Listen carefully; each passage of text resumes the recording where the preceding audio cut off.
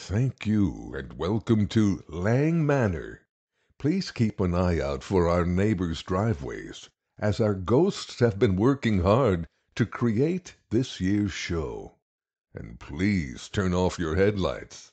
Yes, I mean you. Tune in and enjoy the show, but don't get too scared, as our ghosts are friendly.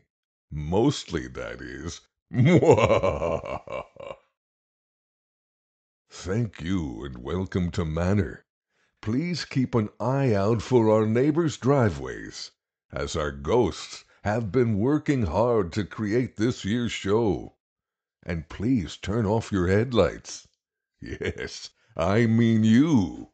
Tune in and enjoy the show. And please turn off your headlights. Yes, I mean you. Tune in and enjoy the show. But don't get too scared, as our ghosts are friendly. Mostly, that is. Thank you, and welcome to show. Please keep an eye out for our neighbors' driveways, as our ghosts have been working hard to create this year's show. And please turn off your headlights.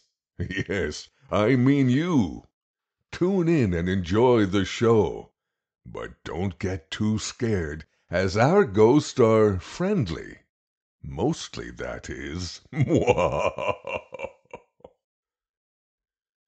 Thank you for coming.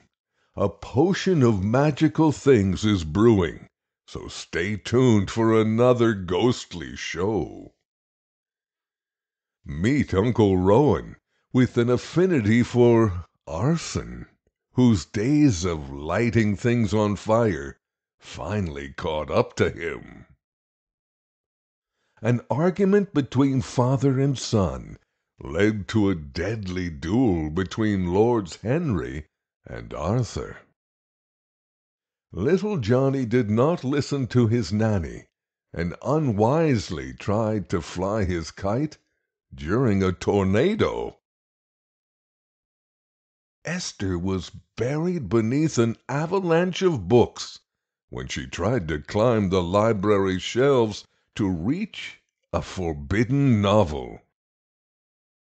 Agnes made such an effective cure for warts, she was henceforth burned as a witch. Beverly dressed as a mermaid to try to impress a local sailor, and was drowned when the tide came in.